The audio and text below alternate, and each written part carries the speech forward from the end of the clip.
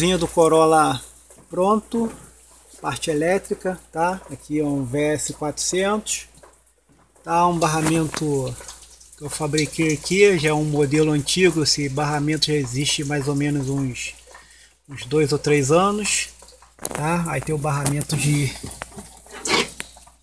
terra aqui também, tá? Que tem ponto de extensão para bateria extra, crossover em JFA, SD 1500, tá? Tudo com cabo 21 mm, tá? E tem cabo também 30.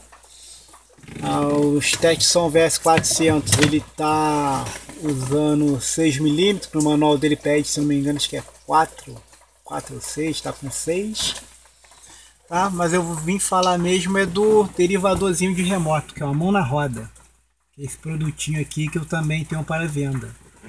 Pô, ele ajuda muito, cara, na hora de você derivar o remoto. Em vez de ficar emendando vários fiozinhos e mandando cada um para o seu amplificador, você entra com o sinal nele e nele você sai para os amplificadores. Você não precisa de ficar sangrando ou fazendo várias emendas de fio fino.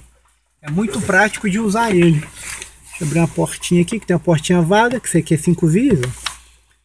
Você pode abrir a portinha, deixa eu abrir outra aqui, ó. Você abre, saca o fio, tá estanhado, coloca de volta no lugar, travou,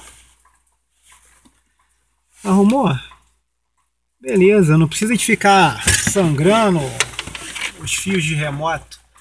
Isso aqui funciona como se fosse um bloco distribuidor versão miniatura, só que para sinal, em vez de ser os blocos grandes, igual esses daqui, entendeu? Beleza?